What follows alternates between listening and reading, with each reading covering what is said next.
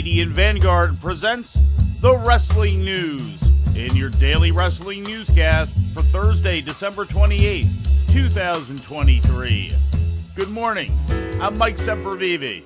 We begin today with last night's New Year's Smash edition of Dynamite, broadcast live on TBS from the Edition Financial Arena in Orlando, Florida.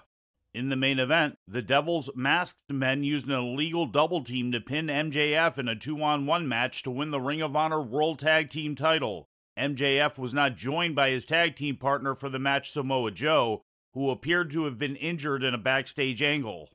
Joe came out to make the save for MJF when he was attacked by the masked man after the match, only to immediately turn on him and attack him with a steel chair. Oh no. No! Oh!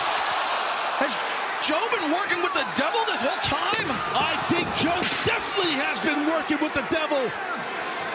Guys, I agree. He's in league with the devil himself.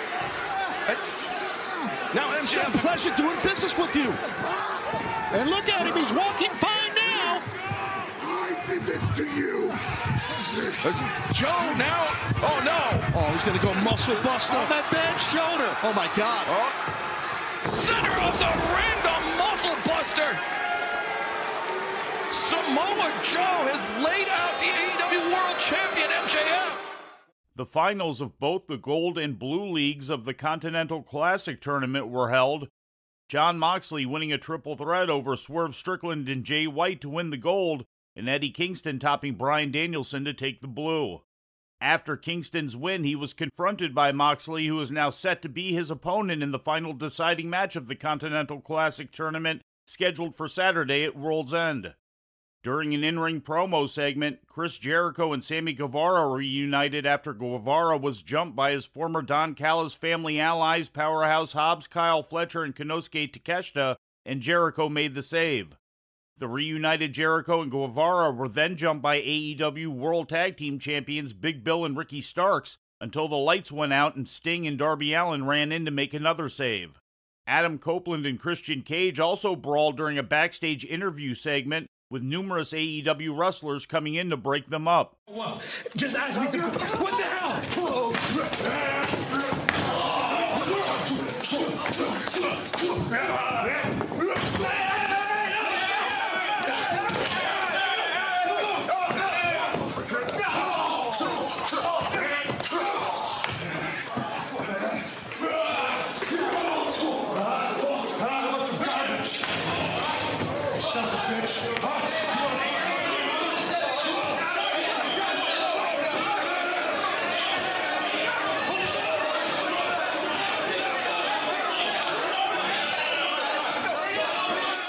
Also on the show, Sky Blue defeated Chris Statlander thanks in part to outside interference from TBS champion Julia Hart. In ratings news, this week's Christmas Night Best of 2023 recap episode of Monday Night Raw drew a total audience of 698,000 to USA Network, which would be the lowest audience for any episode in Raw's history. Last year's Best of episode during Christmas week was the previous record holder with an audience of 1.074 million. The rating in the key 18 to 49-year-old demographic was a .18, down from last year's key demo rating of .27. Last weekend's edition of AEW Collision drew a total audience of 489,000 viewers, up 7% from the previous week's audience of 457,000, according to WrestleNomics. In the key 18 to 49-year-old demographic, the show attained a .16 rating, which is also up 7% from last week. In legal news, Tammy Sytch's prison release date has been announced following her sentence on charges of DUI manslaughter. The former Sunny is set to be released by the Florida Department of Corrections on January 7, 2040. Sytch and her legal team had appealed earlier this month to shorten the length of her imposed 17.5-year sentence, but the appeal appears to have been unsuccessful as her jail time includes time already served in 2023. And in news from outside the ring, ESPN.com released its list of the best of pro wrestling for 2023. Cody Rhodes was recognized as Male Wrestler of the Year, while Rhea Ripley was named Female Wrestler of the Year. Other award winners were FTR for Tag Team of the Year, CM Punk for Debut of the Year, LA Knight for Breakthrough Wrestler of the Year, and MJF as Promo Artist of the Year.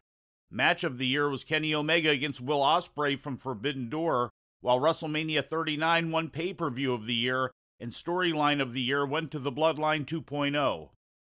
And before we leave you today, we'd like to remind you that however you consume your content, you can find the wrestling news 24 hours a day and 7 days a week across social media. On Twitter, follow us at Wrestling News AV. Our Facebook page is also Wrestling News AV. The Wrestling News can also be found on the Arcadian Vanguard YouTube page. And for those who utilize Amazon Echo devices, just tell Alexa to play the Wrestling News podcast. And remember to make sure you add podcast at the end.